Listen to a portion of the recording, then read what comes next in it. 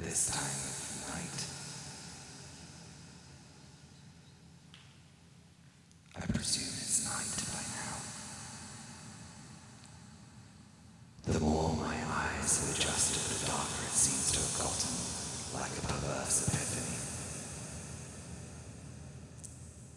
Perverse as not only am I now near blind, but because the solitude has taught me nothing.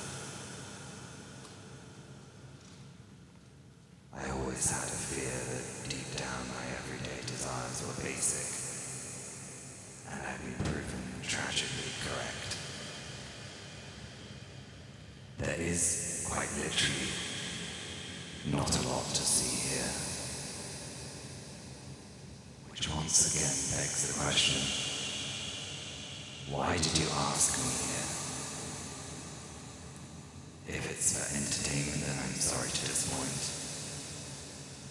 But if it's punishment you're after, then I hope I can satisfy.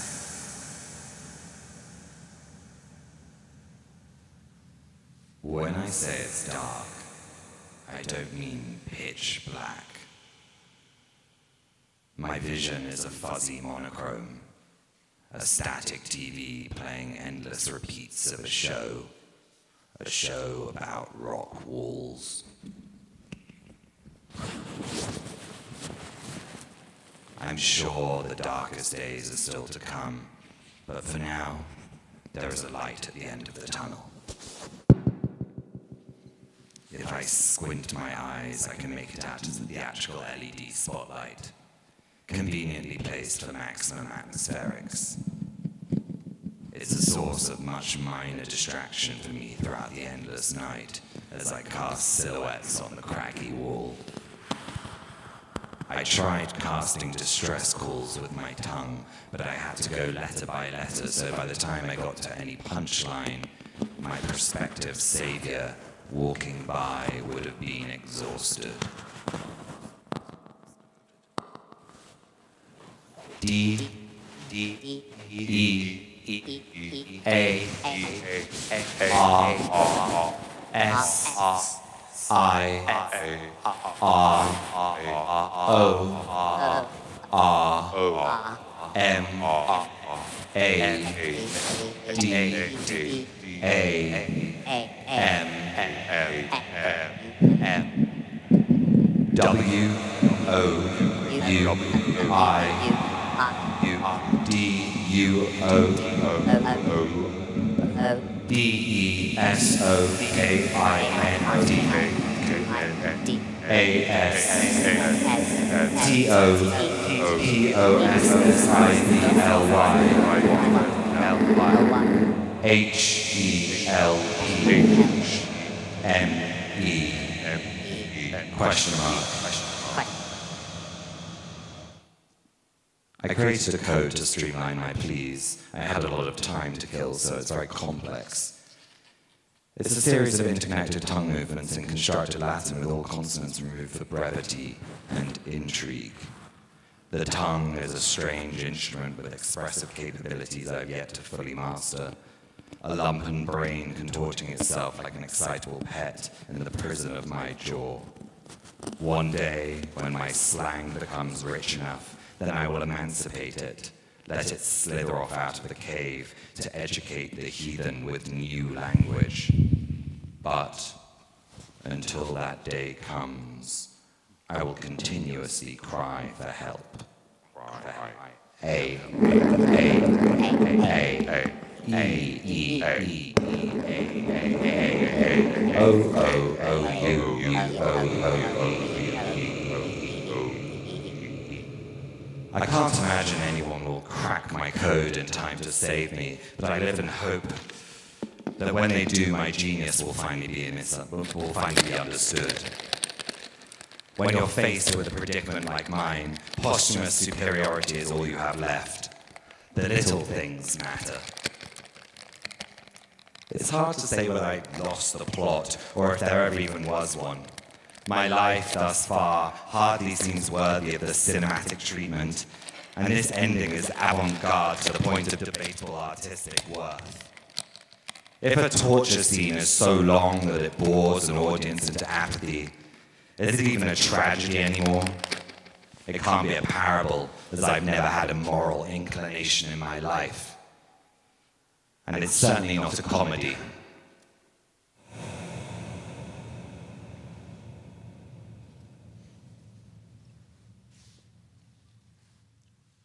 The timing is completely off.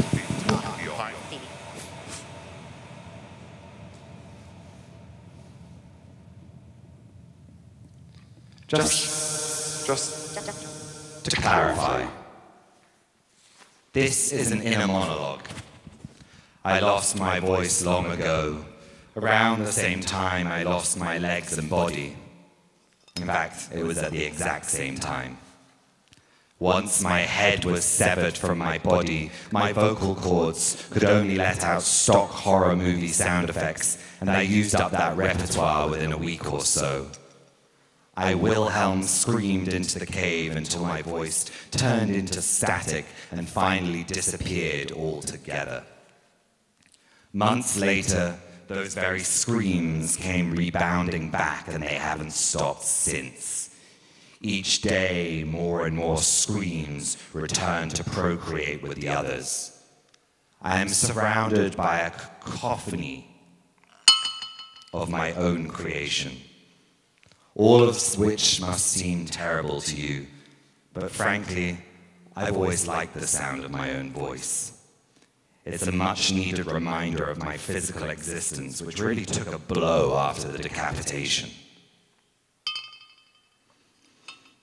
To clarify further, I am a beheaded fox rotating slowly on a spit above a fire long extinguished in a cave long forgotten. I sometimes worry that this cave is actually a metaphorical one, but then I breathe in the dusty air and feel the sooty particles secrete through the bloodied gore of my neck, and I remember, this is real. This is the joy of living. O-E-U-E-A-O-U.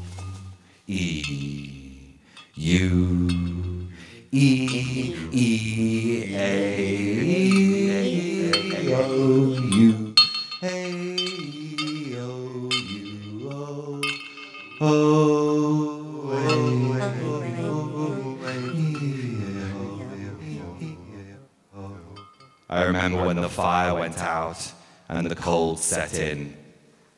My fur started to freeze up in small spiked ringlets, and the air I breathed out plumed like smoke before settling as a thick fog on the ashen floor.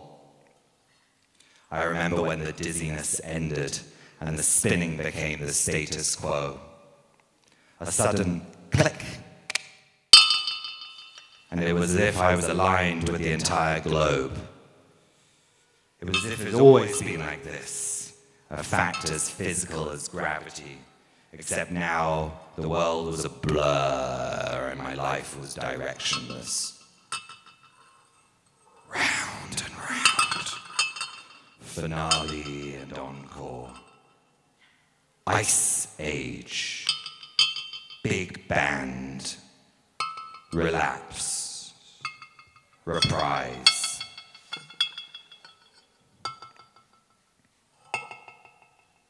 Night. It must be night.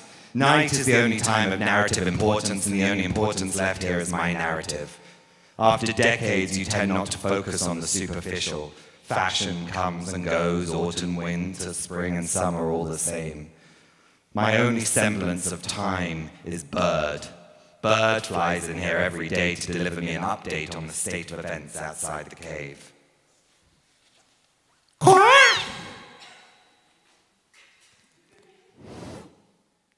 30th of September. Local politician resigns amidst sodomy speculation. I used to try desperately to communicate with my tongue shadow technique, but never to any avail. It's either too slow for a creature always on the move, or too slow for one with a brain smaller than my myotic pupils. 20th of November. Putin found dead at the hands of tweens. Caught? I don't know why Bird swings by. I didn't care for world events out there, and I certainly don't in here. It's hard to care for others' suffering when your own is infinitely superior. I suppose there's some joy to be found in populist gloom babble. It's very quaint in its naivety. That of me, we deal with the greatness of the sum of the parts, and unanimously agree to never attempt such a foolish feat again. Oh, can the poetics foul? You never converse with me, gull. You might as well be a floater in the corner of my eyeballs, a daily irritant feeding clickbait to an entirely disconnected soul. Don't get me wrong, I know my suffering is relative, but I have no sense of that relativity. I am a solipsistic being, and my subjectivity knows nothing else. I could feign modesty, but that would be disingenuous. As far as I'm concerned, my pain transcends all and others, and that's that. This is my get-out clause, my escape rope, my only stability, my only comfort. Don't try and guilt me with the headlines of a world I know nothing of.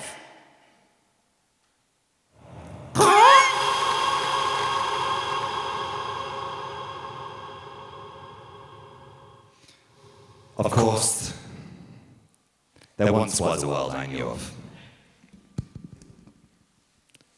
I would roam streets searching for discarded scraps of human sustenance.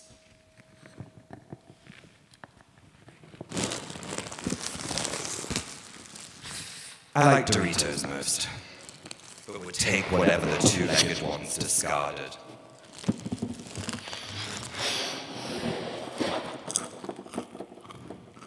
Leathery feasts of cardboard, wine gum, chicken bone, cellophane, lithium battery, Bible, soil, potato, USB cord, glass shard.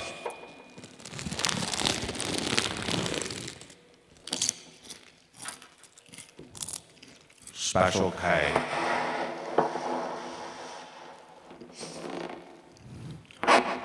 I ingested humanity, and every time I devoured something new, I learned a little more. New tastes, new textures, new ways to be. Soon I was walking on two legs, masturbating, shampooing, and conditioning. I was conversing with man as equal, instigating casual chit-chat about the topics of the day. Immigration policy, Spotify, bee decline. My appetite started increasing. I was binging Parliament, the entertainment industry, coal supplies. My knowledge was growing as exponentially as my enemies, and thus I found my ballooning hulk of fur being rolled into the mouth of this here cave. I lay on my back for days, cushioned into the cavern, like a child being forcibly submerged by a bully in a swimming pool. I remained motionless as my mind ran stadium-sized laps of human gobbledygook. Then gradually, I deflated, as my gut gnawed at itself, and my thoughts numbed into sweet, dumb nothingness.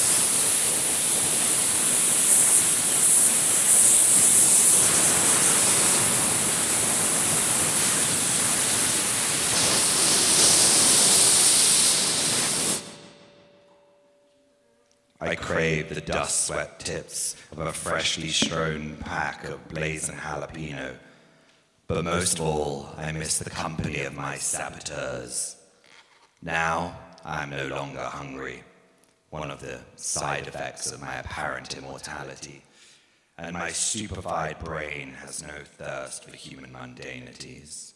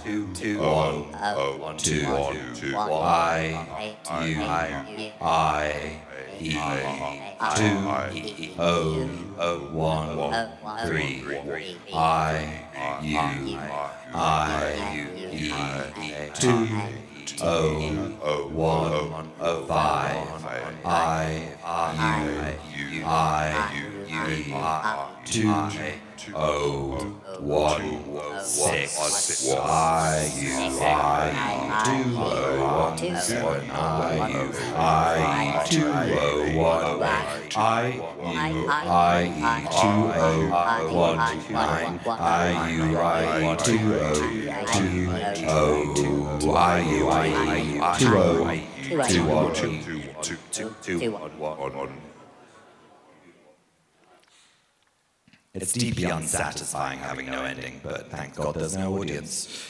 Who knows, perhaps they claim to enjoy it, marveling over my accidental commitment to a singular performative gesture as their skeletons lay rotting. Who knows? Perhaps Bird will hear my ramblings and deliver them to the other side. Imagine Bird clawing down over the sand-swept hills of East Anglia to a local militia.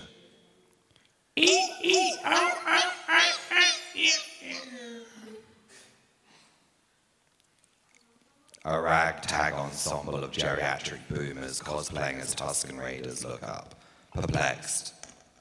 Little do they know they've heard the calling from a pathetic, good-for-nothing God. I made that bit up. The bit before. About getting fat and rolling in here. I don't know who I'm kidding, certainly not you. We all know I'd never let myself go like that.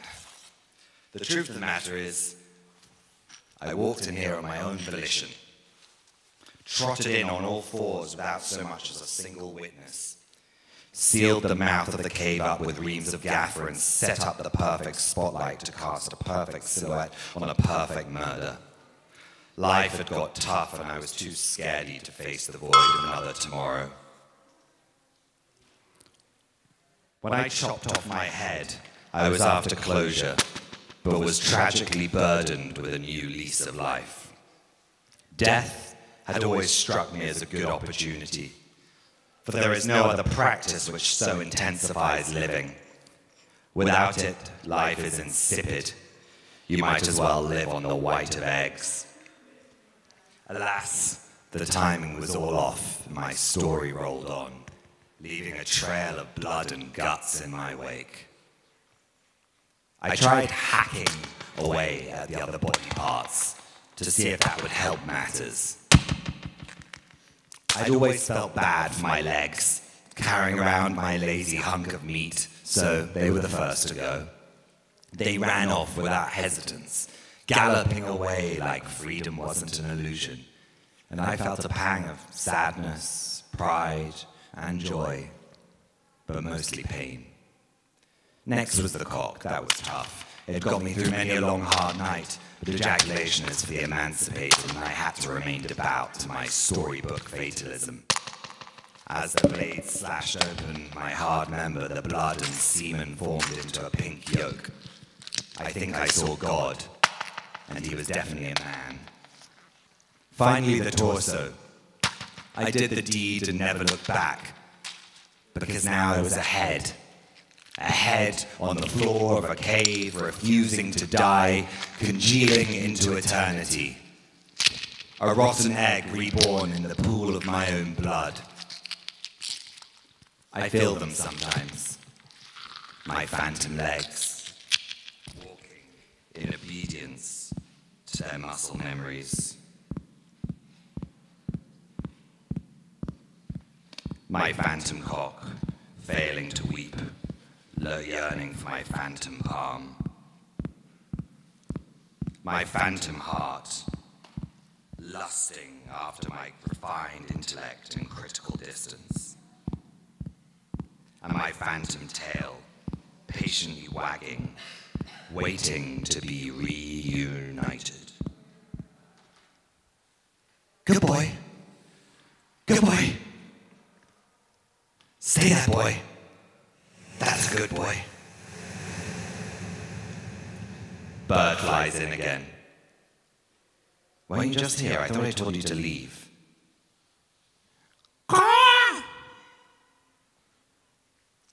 of June. It's all gone. All of it. Bird looks at me intently. What do you mean, all of it? Bird keeps staring. You mean they finally reached tipping point? Nothing. Well, I'm sure that's very upsetting for the last 5 of them left. As for me and the bees, we're rejoicing. Bird coughs a splutter of green bile. Holds up one talon to the spotlight as if to tell me to fuck off, then falls to the ground dead. Not you as well. The spotlight starts flickering, as if the shadowy spirit of Bird is trying to make an exit. Bad luck, pigeon. This is the afterlife, too.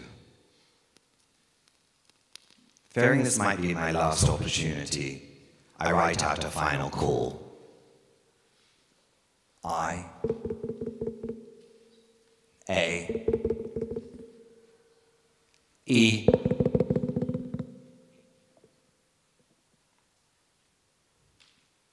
the spotlight lets out a final gasp and says goodnight. Pitch black. Huh. So this is true darkness. Something like how I imagined death, but without the satisfaction. A sudden jolt, and I can feel my tail again, wagging away in some distant climb. The desert, presumably. It must all be desert now. Good boy. Here, boy. Come here, boy. No need to be afraid. No, boy. Come back here, boy. Right this instant. It was I who freed you. I deserve respect. I deserve affection. You were like my last hope. I've been cursed from the start. It wasn't my fault that you were born into the life of servitude towards such a pathetic excuse from a mammal. Deep down, you and me are the same. Good boys whose integrity was compromised at birth. Oh. So this is true darkness. Pitch black.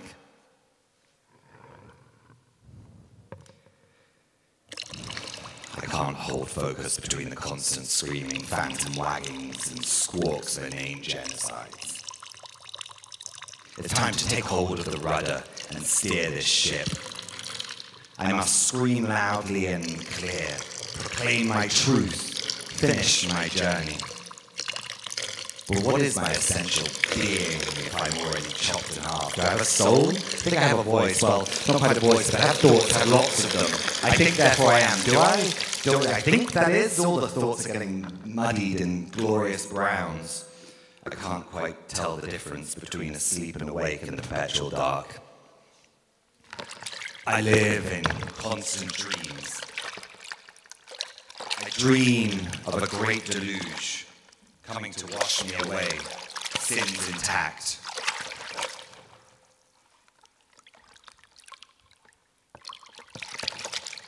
I take an egg, I smash it on my head, and the yolk dribbles made-up colors. I am inside the shell, floating away, led by the wind of my rebounding screams. I rip my tongue out to use as a rudder, and it spells out sentences I no longer understand myself. I am transported back into the new world. No, stop it. I made it all up. The bit before about killing myself, the children, the swimming pools, the Doritos. The truth is, I'm not even here. I'm out there in the desert, gasping at the hot air, hallucinating even worse scenarios of final comfort. Yes, that's it. That's the twist. But then, why is my neck so sore? The wounds have congealed, but it still burns harder than is describable by tongue. No, no, no, no, no, no, no, no, no, no, no. I deny this insanity. I require the feel-good rush of closure. I have practiced my routine and perfected my timings. Death cannot save me, and so narrative must. A story with no ending is just a series of meaningless events. But my obituary will give my life the structure it has thus far lacked. They say history is written by the victors, but I'm the biggest loser, baby. And I'm gonna write my masterpiece and outlive them all, forever and ever, in eternal irrelevancy. Here's what I'll do. I'll create a story, a little story, a story within a story, like all the greats. It'll be about what I know. I won't spare the bloody details. It'll be melodramatic, worthy and elegant all at once. The audience will relate to it. They will find the protagonist charming and likable. And when it's over, it'll be a small victory. The story of the lonely little fox in a cave trying to defeat the eternal. My obituary by me. Okay. There's no way to end this. I'm done. I mean, I've been done ad infinitum. But now I'm done. And if I'm done, then it's over. 'Cause I say so.